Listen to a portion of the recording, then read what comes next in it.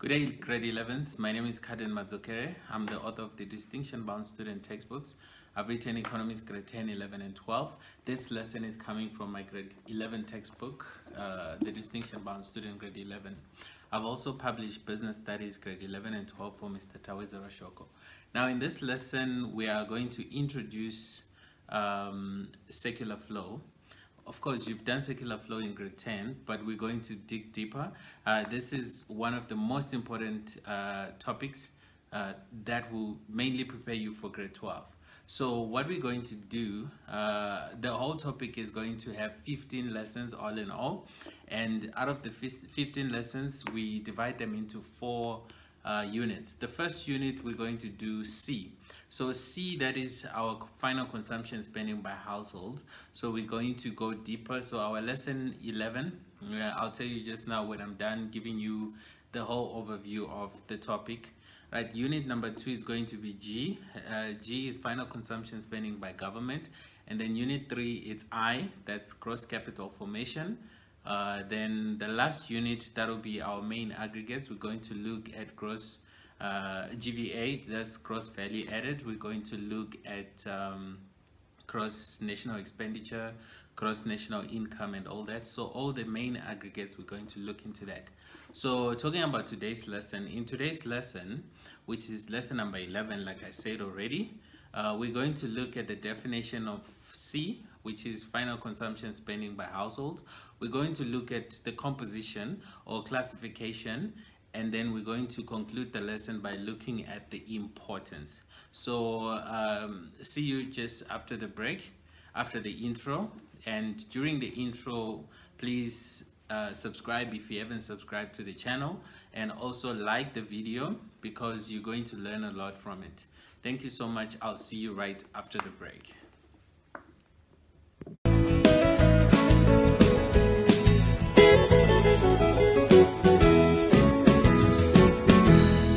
So we normally start with revision of homework, but in this particular lesson we're not going to do so because in the previous lesson it was a test, and I don't normally give homework after a test. So previous lesson was lesson number 10, and we gave you a test, and so after that it's a homework free day. So let's just dive into the lesson of the day. So today we're moving on to lesson number 11, as you can see. So we're going to define final consumption expenditure by households. We're going to look at its composition and classification of, yes, that's C. So let's get down to business. So we introduced you to secular flow actually in grade 10, and I think if you remember, there was a time when we taught you that C plus I plus G plus X minus M, and we put this in brackets. We say this is our model equation for GDP. Okay, so here we're going to go deeper and give you clearer understanding. So in grade 10, you learned about the secular flow of income. Let us recap some of the concepts that you learned, and obviously we're going to give you more insight. A secular flow model is a model that shows how participants in an economy interact. As we all know, in our economy we have households who happen to be the main participants and the consumers of goods and services. We also have businesses who happen to be the main producers. By main producers, production is not only done by businesses, government can also produce, but the difference between the two is that businesses will produce goods and services, or private goods and services, where government will provide us with public goods and services. The difference between the two is that private goods and services are excludable, and they're also rivalry. I'm not going to explain what that means right now. And then public goods and services are non-excludable, and they are also non-rivalry. And then we also have the foreign sector, and an economy that doesn't include or involve the foreign sector is said to be a closed economy, and I don't think there is a country that has a closed economy. But in grade 10 we teach you a secular flow in that way. Yes, because actually when we start, even in grade 9 EMS, somewhere there, down there in EMS, we even do a 2-sector model. So as we move on, we then introduce you to a 4-sector model, which is the whole complete thing. In grade 10, you do a closed economy, but yes, now let's talk about an open economy, one which has all 4 participants. Well, we have a 5th participant, which is not a main participant, and that's why you don't see it there. It is the financial sector. Okay, so let's just leave it there. So our model equation is therefore C plus G plus I plus X minus M. C, that is our final consumption expenditure by households. G, that's our government spending. I, that's our residual gross capital formation. Now I'm saying residual gross capital formation or investment spending by businesses. X, that's our exports, and M, that's our imports. So we add exports because yes, our goods are going out, but money comes in, because here we are looking at money and not the flow of goods. And then we subtract imports because when goods come into our country, money goes out of the country. So that's why we subtract that. All right, moving on. Now, each of the components on our equation are going to be discussed in depth, like I've already said, for clearer understanding. Right, let's move on to the definition. So what is it? Consumption expenditure or spending is the amount of money spent by households in an economy. So how much is it that we spend? Well, we spend obviously depending on how much money we get, but it's not always the case because there's a concept that I'm going to introduce that just now. You are going to see that concept.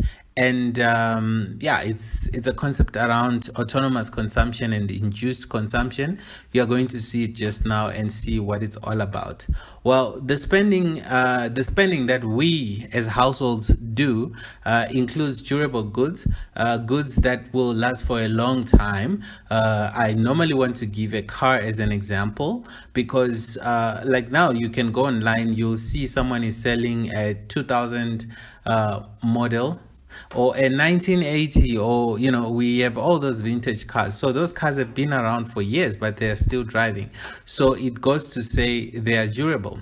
Then we are going to also spend on semi-durable goods. These are goods that can be used for more than once, but not for a very long time. I normally want to give a pen as an example there because yes, some things are arguable, you know.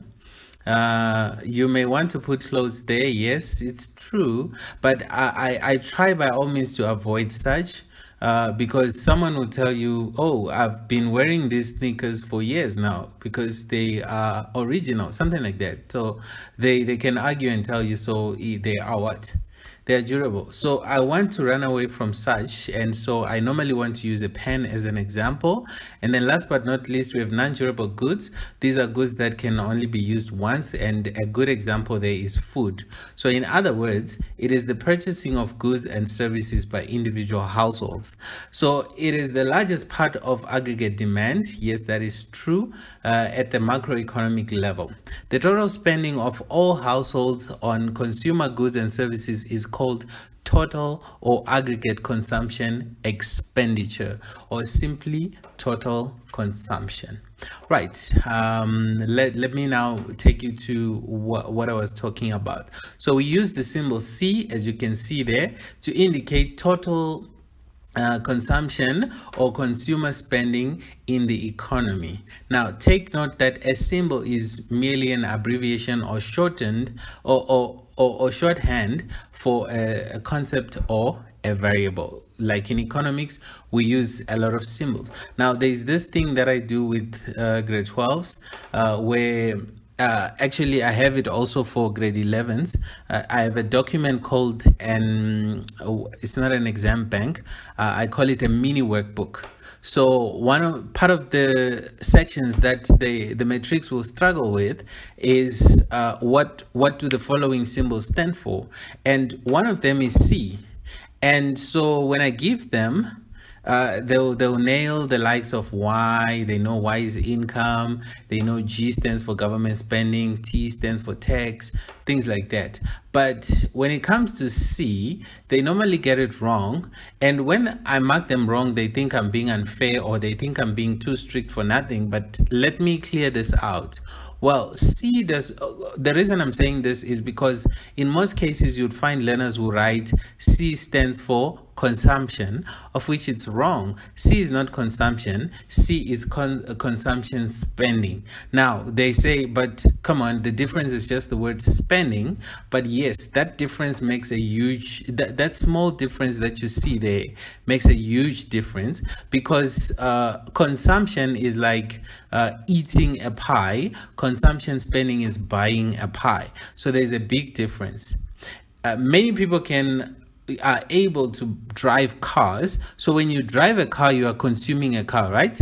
But not so many people are able to do the C, which is buy a car. So buying a car, that's the C. It's not driving the car. So if I'm making myself clear, C, it's consumption spending. C, it's buying a car. It's not driving a car. C is flying. No. It's buying an aeroplane and not flying an aeroplane. C is buying an apple. It's not eating an apple. I hope I make myself clear there. So C is not consumption. C is consumption spending. But yes, you can say consumption expenditure. You are saying the same thing right there.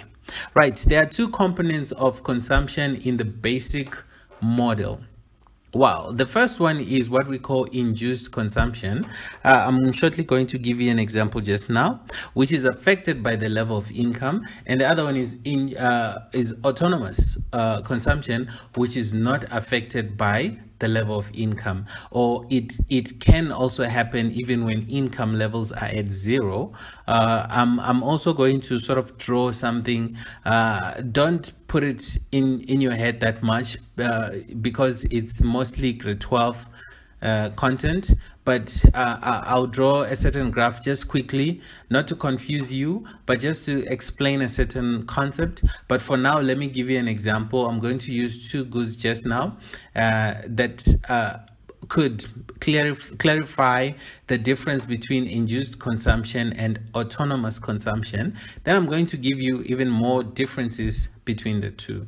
So yes, let's see the example. So to let you understand the difference between autonomous consumption and induced consumption, I want to give you two goods, and I want you to try and think, which of the two do you think is induced and which of the two do you think is autonomous? Well, before you try and think, let me say this first. Induced consumption, this consumption that is affected by the level of income, and autonomous, it's consumption that is not affected by the level of income. Well, let me give you a car and food. So which one do you think consumption on a car? Because consumption spending on a car, that means buying a car, and consumption spending on food, that means buying food. So which one do you think is affected by the level of income, and which one do you think it's not affected by the level of income? Well, if your thinking and reasoning is correct, you should come to the conclusion that when purchasing a car is an example of induced consumption, because when income levels are low, we don't really buy cars, because we can do without them. Let me put it that way. But let's say we come to a point where our income levels are at zero, like no income coming whatsoever. Are you going to buy a car when you are in such a situation? Obviously not. Think about what's going on currently during this lockdown. Will you be buying cars when your income is at zero and you lost your job, you have no source of income? Obviously you wouldn't be buying cars. But we've been in lockdown since last year, so we've believed for a year. That means everyone who's alive today has been spending on food. Now that is a typical example of autonomous consumption, because that is consumption that is not affected by the level of income.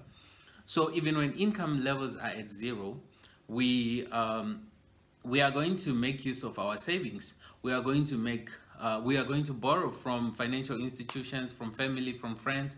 We are going to sell cars, right? that we bought when things were still okay, and then we sell the cars, you get, let's say, 200,000. You use that money to buy food. Not all of it, but you probably put it in an account, and then every time, month after month, you purchase groceries. So this is a typical example of the a thing that can show us the difference between autonomous and induced. So to wrap it up, induced consumption, it is affected by the level of income. This is spending that is affected by the level of income, and autonomous, this is spending that is not affected by the level of income. I hope you understand this. Right, as you have seen from the example, if income levels are actually 0, autonomous consumption counts as a de-saving. Now, this word de-saving means we are making use of our savings, okay? Because it is financed by borrowing. It can also be financed by borrowing. So we could even ask for money from, just like you saw from my example, we are going to need food regardless, whether we got paid or we didn't get paid. There are so many people who haven't been earning an income of and in some cases, like here in South Africa, we have social grants. Okay, fine, they'll sort of work as a source of income, but look, there's someone who has lost their job and their income level is at 0, and then there are ways. So government is helping. So yeah, it actually can work as an example where we have this autonomous consumption working. Right. Autonomous consumption contrasts with induced consumption in that it does not simultaneously fluctuate with income. What we mean by this is when income levels go up, induced consumption goes up. When income levels go down, induced consumption goes down. Autonomous consumption has nothing to do with income levels, but one thing that could maybe affect autonomous consumption is things like wealth, maybe due to change in wealth, maybe due to an inheritance, or let's say people have inherited, or fine, we're not talking about one person here. We're talking about the economy as a whole. Let's say South Africans, they are just wealthier than they were before, so their autonomous consumption could go up. That's what I'm saying there. So it has nothing to do with income, but it could be affected by other things, like I'm giving here an example of wealth. So the level of wealth can change our autonomous consumption. Well, it's difficult for me to sort of explain without using that graph I was talking about. So I'll draw it just now, just to make you understand what I'm talking about. So the two as an autonomous and induced are related for all households through the consumption function, right? So we have C, which stands for our consumption spending, or total consumption, is equal to C_0, which in this case is autonomous consumption. In other cases, you would see it written as C bar, like this one, but it's the same thing that we are doing, plus C_1, which in this case is our marginal propensity to consume, and times YD, which happens to be our disposable income. All right, so let me sort of show you what I was referring to. So here we have our axis for consumption, and here we have our axis for income. So if so this is, I have to put a 0 here, because this 0 is going to indicate that, okay, fine, we are having 0 on the y-axis and 0 on the x-axis, right? So this is when income is at 0 and y is at 0, and we all know that there is going to be that 45-degree line, which shows all the points where income and consumption are at equilibrium, or income and expenditure are at equilibrium, right? So there's going to be a point somewhere on the consumption axis where we have our what do you call it? What's this one? Where we have our autonomous consumption. So that will be C_0, or I can say C bar, whatever it is that I can use. Okay, so this point here, this whole section here indicates our autonomous consumption. So if you heard me correctly, there was a time when I said this autonomous consumption can change, yes, but it doesn't change due to anything with like the change doesn't have anything to do with our income. And so our C, our autonomous consumption can be higher. It can also be lower. Whatever it is that could cause it it's actually not the level of income, because it's not like induced consumption, which can be affected by the level of income, right? So now the relationship between our income and the induced consumption, when income goes up, it also goes up. So from our disposable income, now I'm saying disposable income, from our autonomous consumption, which is C_0 there, we can draw a line. Okay, fine, it was going to intersect my line of equilibrium somewhere, but yeah, it's fine. I can just draw it like this. So I can say C here. And so this is actually our marginal propensity to consume, this one here. Let's say 0.8, meaning that if our MPC is going up, if for every R1 that you get, you probably spend 80 cents of that. And here it's showing that for every R1 that I get, I spend 80 cents. So on this side here, this is my income, and this side here, it's my spending. So for every R1 I get, I spend 80 cents of it. So this here, it will be like this. So it can shift depending on what's going on, if there's an injection in the economy. But well, all I wanted to show here was this autonomous consumption thing. Well, we'll go in depth with this when we get to grade 12. All right, moving on. Households' final consumption expenditure includes the following components.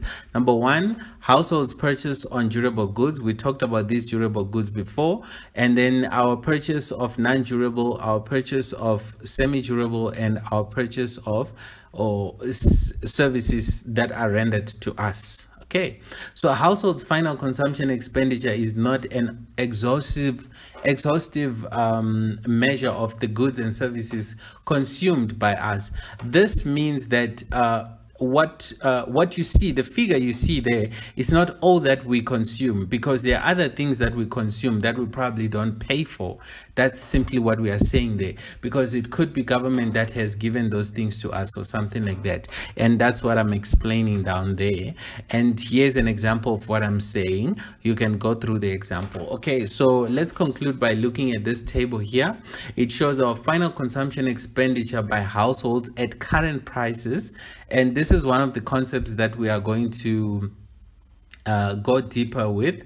By the end of circular flow, you are going to clearly understand the difference between current prices and constant prices. Okay, I'm not going to explain it right now, but yes, that's one thing I can say. Another thing that I can point out is whenever you read such tables, take note of what's written in rands. In some cases you will see R and then you see 3 zeros. What it means is any figure you see in the table, you must add 3 zeros after that. So for instance, this number here, if we had 3 zeros after this number will be read as 185,436,000. Okay, but in this case we actually have 6 zeros, because if you see after R we have a million. So it's a figure like this one here. So we have 3 zeros, now it's 6, and then another 3, now it's 9. So this figure is actually 185,436,000,000. That's how you should read it. Okay, but not to make things complicated, you can just write 185,436 M. And take note, I've already put my R. So don't leave out the R, and I put my M. So my figure will be correct. So whenever you're asked to calculate or add whatever it is that they want, if you have to write down an answer, make sure your answer has the rand symbol, and make sure it also has the million. Or if you don't want to put the million, you can put 6 zeros. And take note, it's not always million. In some cases, it's 3 zeros. So you just do what you see. All right, so let's see here. Let's try to learn, or let me try to discuss this table and sort of help you. I'm going to use the year 2014. All right, so how much did household consumption expenditure on durable goods contribute to our total expenditure on goods and services? Well, we spent 199 billion, or 199.8 billion. We can say it like that, right? 199.8 billion rands on durable goods. And that number went up in 2015. And then how much did we spend on semi-durable goods? We spent 182.6 billion rands. And how much did we spend on non-durable goods? We spent 926.3 billion rands. So we spent more money on non-durable goods. So you see here, you will see even when you get to grade 12, when we do inflation, you are going to see that a change in price for non-durable goods is grossly going to affect the CPI, the Consumer Price Index. You are going to see that when you get to grade 12. But let's just leave it there. I'm just pointing it out because, yes, I don't just teach grade 11, I also teach grade 12. So there's certain things that I mention in grade 11 that I know when I mention them, I'm preparing you for grade 12. All right, so this is what we have, but this is not everything.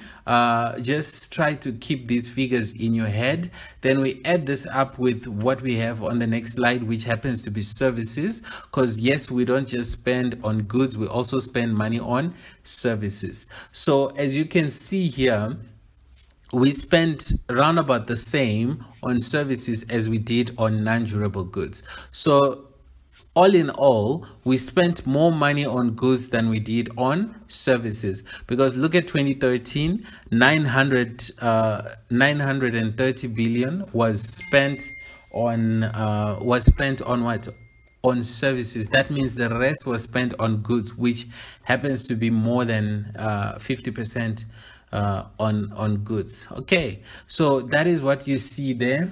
And that's how you, so in an exam, what if they give you such a table, what questions could you expect? Well, you can expect questions like calculate the percentage contribution by services to final consumption expenditure by households for 2013. So what you do there is you take 930,788 M divided by 2,1, that is actually 2 trillion, right? Remember that concept I told you.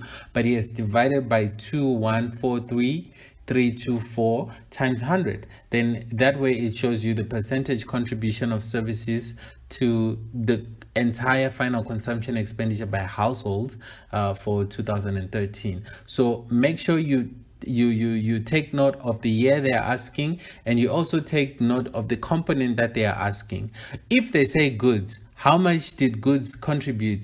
And listen to what I'm saying. I'm saying goods, right? So by saying goods are not just durable, they are also non-durable, they are also semi-durable. So in that case, you would have to add them up. So find the total for all your goods, add them up, divide by the total, which is 2,143 if it's 2013, and then multiply your answer by 100. That way it's going to take you to the correct answer. Because if you are not careful, you might have the formula, but you get it wrong because you are not being careful. So make sure you try to see which year they're asking about, and also try to see are they saying goods in general, or they specified durable, non-durable, whatever. If it's services, it's easy because yes, we only have one. We don't have durable, service, non-durable. We don't have that. All right. So as usual, we end the lesson by looking at the activity. So I'm not going to help you. I can just go through the activity just for you to see. Okay, fine. What does C, G, I, X, and M in the equation C plus G plus I plus X minus M stand for? This is easy. You can get all 10 marks. Define the following and give 2 examples for each. Durable goods, this is an easy activity. Distinguish autonomous consumption with induced consumption. This was supposed to be 8 marks, but yes, fine, it's 4 marks. All right, so this has brought us to the end of our lesson. And thank you so much for joining me in this lesson. And don't forget to subscribe to the YouTube channel. Thank you so much. God bless.